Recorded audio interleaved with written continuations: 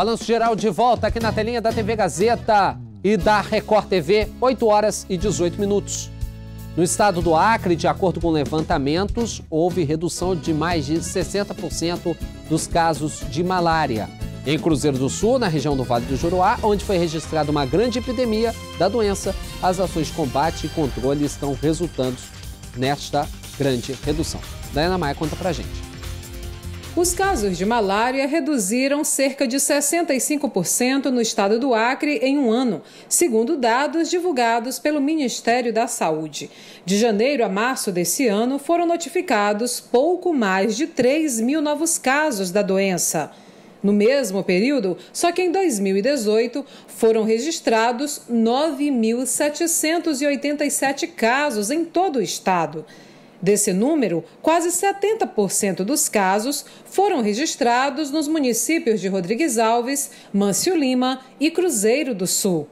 Dia após dia, o número de notificações de casos confirmados de malária na região do Juruá vem caindo e na segunda maior cidade do Acre não é diferente.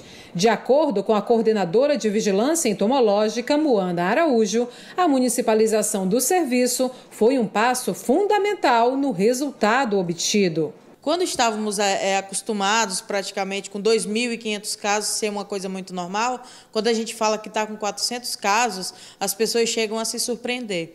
No entanto, a gente sabe do trabalho que vem sendo realizado através do planejamento estratégico que foi montado, pela Secretaria de Saúde, diretamente aqui na Coordenação de Vigilância Entomológica, utilizando, inclusive, parcerias intersetoriais com outras secretarias aqui da Prefeitura, onde a gente conseguiu, sim, formar frente de ataque e vir até essa redução como vem se apresentando. O grande avanço conquistado pelas equipes de combate à malária em Cruzeiro do Sul também resultou em uma importante premiação na primeira mostra do Conselho dos Secretários Municipais de Saúde do Acre, na qual foram apresentadas experiências voltadas para a atenção básica. Cruzeiro do Sul ocupou o segundo lugar, tratando a municipalização do controle da malária. A partir do momento que traçamos várias estratégias de controle e também de educação, além de trabalhar cada localidade dentro das suas particularidades e principalmente esquecendo números e passando a cuidar das pessoas, a gente teve essa redução.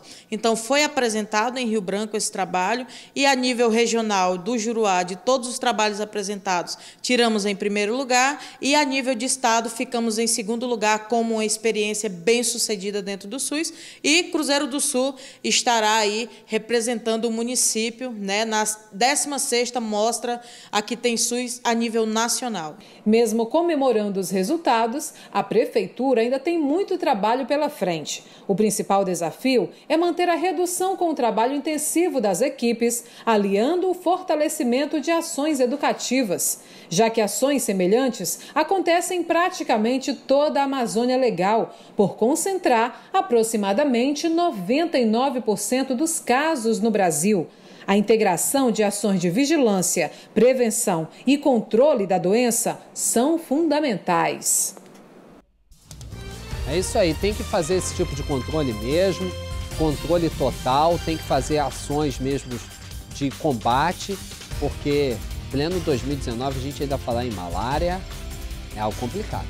8 horas e 22 minutos, vamos faturar. Na volta tem um tchau-tchau desse Balanço Geral no dia 1º de maio.